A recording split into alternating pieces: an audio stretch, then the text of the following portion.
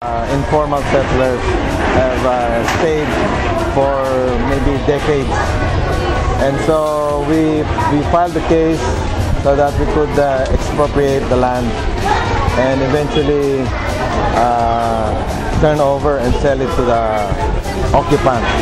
So we're going to see a mayor in action this morning. Right. Are we ready?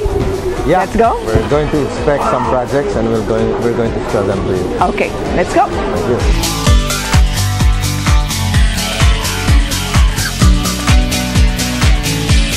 What is a day in the life of a mayor like? Like today, we just witnessed the turnover of property for people who are squatters. And then where are we going now?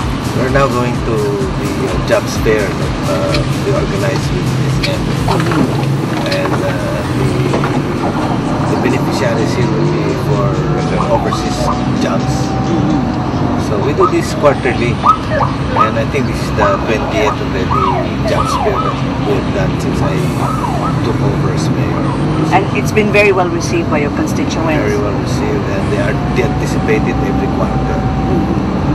And the jobs that you find for the people of Paranaque, this is just exclusively for the city of Paranaque. For the city of Paranaque. Am I correct?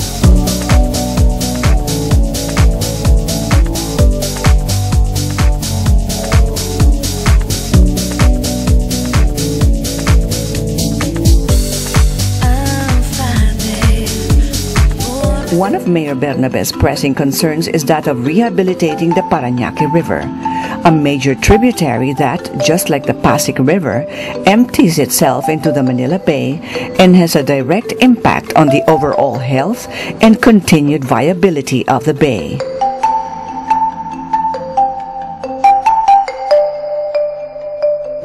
But Mayor Bernabe is not alone in this quixotic task, for along with the cooperation of the Paranaquenses, he has enlisted the help of a respected civic organization, Rotary Club International District 3830.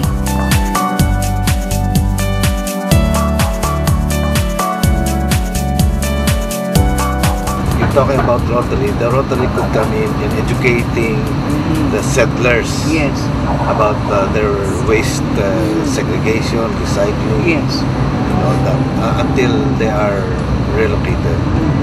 And I was told that you were going to build a forest there one day. Yeah.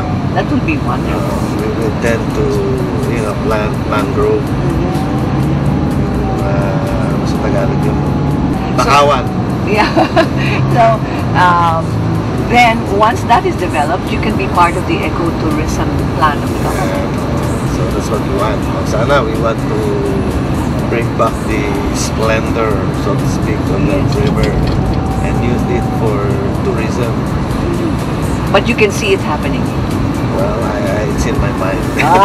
If it's in your mind, they say if it's in your mind, it's going to become a reality. Yeah. Maybe our televiewers would like to be part of that, the salvation of this river. Yeah, well, we hold meetings every other Thursday at the residence of former Civil Service Chairman Cora de Leon in Paranaque, Dondalo. And they can just drop in, and it starts at 8 o'clock in the evening. So anybody who's interested, or they can contact me at my office in the City Hall. So you heard it from Mayor June Bernabe himself, whose invitation is to save the Paranaque River. But more importantly, improve the lives of people in Paranaque. Thank you, Mr. Mayor. Thank you.